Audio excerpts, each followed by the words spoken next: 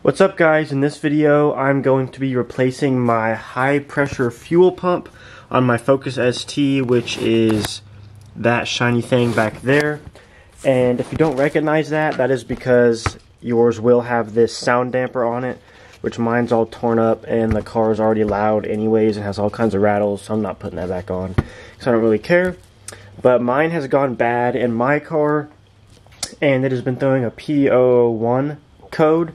And I believe it's like circuit stuck open or idle control valve stuck, I don't know, something like that, something stuck open, and the car will not, like, it essentially, by the time that I got it to my home, I was about an hour away, and the car barely made it back. If I was on the highway and even got on a slight incline, the car would just lose complete power and it would go back down to idle and just basically coast. And I had to pull over like 5 times because I could only drive it in lower gears to get it up to speed. And then once I got it up to about, it would only go to about 80, and I'd have to try to get up to 80 so that I could coast up a hill and then get to the other side. So it was a huge pain, but I got it home without having to pay for a tow truck. And which would probably do as I say, not as I do. I would just get a tow truck because that could definitely damage stuff more, but I wasn't really thinking like that. I just kind of wanted to get back. But it's been down for a while because I was deciding if I want to get a upgraded high pressure fuel pump so that I can, when I go big turbo, I can essentially reach 400 horsepower without having to run meth. But all of that aside, I ended up getting a good deal on a high pressure fuel pump used off of Facebook whenever I was trying to post about some compatibility stuff. So I have this used one here. I really hope that this fixes the issue. I'm assuming that the sensor went bad, and the thing about these sensors that sucks is that you can't replace the sensor. You just have to replace the whole pump, which is like $200 if you want to buy it new. So there's that. Let's go ahead and get started with the installation. I have my little helper here, Gia. She's more focused on what's outside, but she's here to help. First thing you want to do, remove your engine cover and intake. I'm assuming if you're replacing your high pressure fuel pump, you know how to remove the intake. It's just a few screws. Wiggle it out of the way, and then we'll have a little bit more room to work. So now that the intake is out of the way, we are going to get started removing the lines off of the high pressure fuel pump here. There's going to be one that goes down to here. My harness is kind of covering it, but it's in there.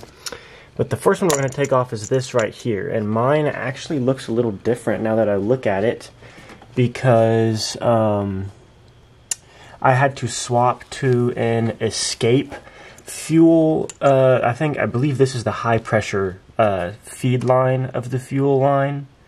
But don't quote me on that. I don't completely know what I'm talking about. Anyways, the one from my that came on my car actually started leaking and spraying fuel inside of here for quite a while, and I went through like a whole gas tank in like 2 days, and I was like, well, why did the gas just run out that fast? That's really weird. And then it started smelling like fuel, and I opened the hood while the car was running, and it was just spraying fuel into a hot engine bay, and somehow the car didn't blow up. But the only one I could find fast enough was a Ford Escape one, so that's what I have. It doesn't really fit right, but it does the job. You will need these 2 tools here to remove them. If you have an OEM Focus one, it'll have 2 holes on it. And you've got to get some fuel line pliers like these, and you'll get, I had to grind these down. I got them from O'Reilly's, and they were just crappy. They weren't made well. So I had to take my Dremel and grind these things down to make them smaller so they'd fit in the holes.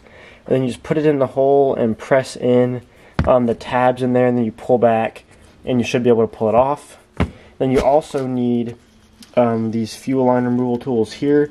And this is the one that I have used before. And I had to cut it here and sand it down so that it fits.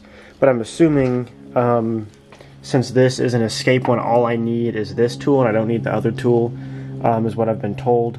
So I'm going to just like slide this in here and then push it in, and this should just come right off.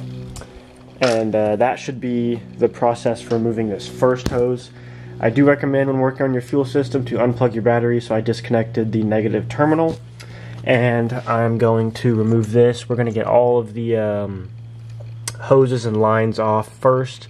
Then there's this bracket and the plug. You can go ahead and unplug this plug back here. It's just this little tab. Heard it click, and you just gotta wiggle it off like that, and then put it off to the side. So now that it's unplugged, we will be ready to take this line off. Also, I recommend covering your face holes with a face shield when doing this, because you should depressurize the fuel system by like pulling a fuse and trying to crank the car to get all the fuel out of it. I don't really think you need to do that, but do as I say, not as what I do. So bleed your fuel system. I'm just going to put on a face shield, worst case scenario, and I'll just pull this off and I'll cover it in towels so it'll kind of soak up the fuel, and I think it should be fine. So I'm going to go ahead and remove that first hose, and then I'll show you what to do next. So that line came off pretty easily. I have it off to the side, soaked up some fuel with one, which is a paper towel. Next one I loosened was this here with, I believe, a 17 millimeter. That's what it should be. I just used an 11/16 open end crescent wrench here. Came right off. I had to tap it with a hammer a little bit to get it loose because there wasn't a lot of room in there to pull on it. And that one is loose. And this is actually the high pressure line. I misspoke earlier. This is the low pressure. But this is what goes into the fuel rail. This bolt right here is an 8 millimeter. You'll want to remove that one. And there's another one down in here that's clamped into that is 8 millimeters that you will most likely have to loosen just so you can move this out of the way to get the new pump in and out. And then there is one more right down there that you will have to take off or loosen in order to get the pump out. And they just twist off like this. This one down here is the same as this.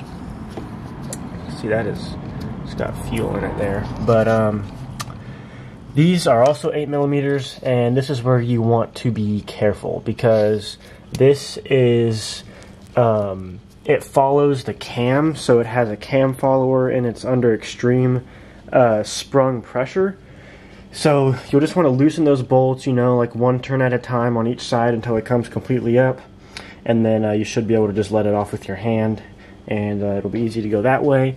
And then you might have to rotate your engine in order to put the next one on. I'm not sure how stiff it actually is, but that is just what I've heard. So I'm going to go ahead and loosen all the bolts and try to slide it out. I also forgot to mention these bracket bolts behind here that are both 10 millimeters, and it helps to get the 8 mils out if you have a longer socket like this. But I suppose it could be done with just a normal one. This right there and that right there, if you can see, these are loose and mine's not coming up. I forgot there's that. And you also want to have some paper towels handy, because this will have fuel in it that will pour out whenever you take it off. You also, if you're just changing your pump, you don't need to loosen that one down there. I just loosened this bolt here. I didn't even take it completely off, and you can see that's enough to just pull the line away just to get the pump out, and then we can slide the new one in. So I got the old one out, and I don't see any abnormal wear or anything wrong with the old unit, so I'm assuming it is the sensor, given that this fixes it. Here's the new / used one. I went ahead and already cleaned that whole area out, and whenever you put this back on, you'll want to get some oil and oil this O-ring here. You can just dip your finger down in there, and there should be a little bit enough for you to just oil up that O-ring. And you'll want to check the cam follower down in there, and check to make sure that there is no abnormal wear there, and just make sure that everything gets cleaned up before you put it back together. And then after that, you're ready to just pretty much repeat the same process. I just loosened this bolt here, and mine was kind of seized on there. I took all the bolts off, and nothing happened. And you can see it's kind of just this O-ring is in there. So it's a little tricky to get out, but I just kind of took a screwdriver and just tapped it in there with a hammer and was able to pry it right out. So I had no issue with the spring pressure or anything like that. So I'm going to go ahead and put this new one in there and just do the reverse process, get it all buttoned back up, and we will see if it works. But it's just pretty much the same process. This is my Add W1 catch can bracket, so that's why that's there if you don't have that. But other than that, it's a pretty simple install. You know, just got to take some stuff off and then put it back together. This line, you just kind of move it a little bit and put it back in there. And the low pressure line here, you don't have to do anything when putting it back on. All you got to do is snap it back on, and make sure you get this rear bracket here. That's the bracket that was back here at the 2 10 mils, and just get that put back on after you get the fuel pump on, and you'll be all good to go.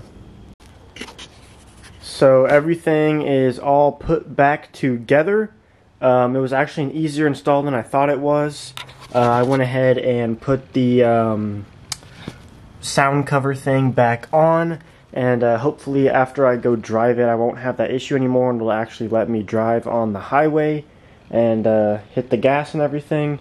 If not, I guess it's back to the drawing board. You gotta find some other issue with fuel, and I might just go ahead and get the XDI fuel pump. I really don't want to spend the money on that because I'd rather do other things to the car before I go big turbo. My plan is to just do all the suspension, all the chassis bracing, handling mods, some more motor mount stuff, and just get all of that done and have the car completely perfect and dialed, and cosmetics are dialed. And then the very last thing will be big turbo. You can see the bumpers all taken apart. I've got aero stuff to do. So the car is going to be being worked on, not being in a finished state for a while. So I'll just have to play it by ear. Might try to get it daily, but I'll keep you guys updated in the videos. But that is pretty much it for installing a high pressure fuel pump on your Focus ST. Like I said, it was easier than I thought it was. You could probably do it in an hour or two. I screwed around and I don't even know how long it took me. Yeah, I'm at 2 hours right now, and I have not been very diligent with my working, so not a bad job. Just be safe, disconnect your battery, and wear face protection, and you should be good. But other than that, please leave a like and subscribe, and follow me on Instagram at Nickjoenap, and I will see you in the next video.